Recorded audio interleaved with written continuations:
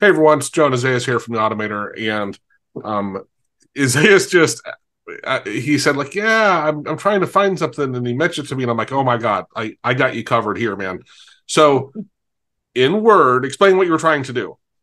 Right. So I was typing something here, notepad, and then file, open, and then as you're noticing, I'm typing some single quotes, right?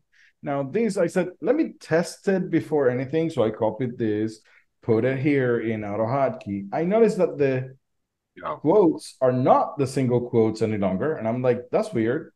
Let me test it anyways. But then you will get an error and you will get some, ASCII or, well, this is the Unicode characters not being displayed properly. So, yeah, we got some Unicode characters there, which is annoying. And I'm like, yeah, can you disable the smart quotes because they're not so smart anyways? I was gonna say, they're actually dumb quotes, is how I refer to them. I literally been writing this for like 20 years, right? Totally Right. drives me nuts. So, and I was telling Isaias, now go to file. This is the crazy part. This is what I want to show you: is go to file and go to options, Right. and So then that's that. go to autocorrect proofing. It's under Proofing. proofing Okay. first, then Yeah. autocorrect options. Okay. Okay. Now here you'll see in this list someone Uh, here. Here are the quotes. Oh So no, but don't worry about reduce. those. Oh, No, go to auto format at the top. format. Now here you're going to see straight quotes versus smart quotes. Okay. Now you're Come going to say, on. "Hey, I'm done." Right? No, you're No. freaking not. Okay. Now go to the auto format as you type, and they have them there as well. And that's the Oh that's the God. that I'm like, what in the, freaking So, heck? so there's a few. So as you type is one thing, and if I paste something, then this one comes in. Well, the auto. Well, which one? What? I just got lost. Format as you type and the auto correct, I guess. Right. No, no, it's not the It's auto autocorrect. format. Auto Auto format. format. Okay, so auto format and auto format as a type. This one would be if you paste something, I would assume then. It's Okay, this is annoying, right? But yeah, I see how you might. So I would have gone here, I right. remove it, and then I would be like, yeah, I'm sure I removed that. Why is it doing it? Yeah, that's right. So It's now I can use the normal ones. yeah. Okay, that's better. And if I need the other ones, I would use them. How do I say? The Unicode characters for that. Oh, thank you very much. That saves me a lot of time.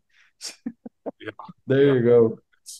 It's stupid, but I used to what was program? It was an SPSS or Word, but I'd bring in AutoHotkey, and it was so because I was doing exactly what you're doing. I'm like, well, let me go test it, and then it would break. And if you put anything on WordPress, and it would always put in the smart quotes, and I'm like, I Yeah, for the love of that's God, like I don't so want annoying. smart quotes.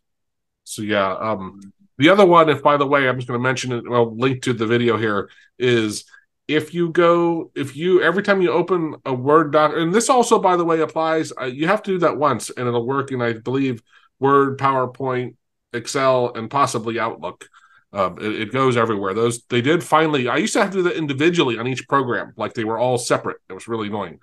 But there is also the if you open a file you got from the internet, it has that, hey, are you sure you want to trust this file? Yes. And in the video, which we'll put the link up here, we showed how if you like, you can basically safeguard, tell it, hey, anything in this folder, don't do that. Yeah, Check. like do the parent folder, right? Anything inside this folder, Right. Just right? trust it implicitly. And then you do it once and it works for, so trusted folders work across Microsoft products is what you're saying. Cool. Yes. Well, also right, but it's great because if you've ever opened a file and then go to edit it and you click and click and click and then you realize up top there's that little bar that says click this to edit, you're like, what? Yeah, exactly. So it's I forget what it's called. There's a flag that gets applied when you download a file from the internet, right?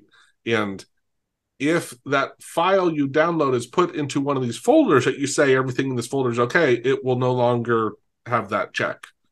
Yeah. It's all right. I hope you enjoyed that. Like the video if you learned something. Remember, we're the largest AutoHotkey channel out there. We release videos twice a week, Tuesdays and Thursdays. And I hope you enjoyed that. Have a great day. Cheers.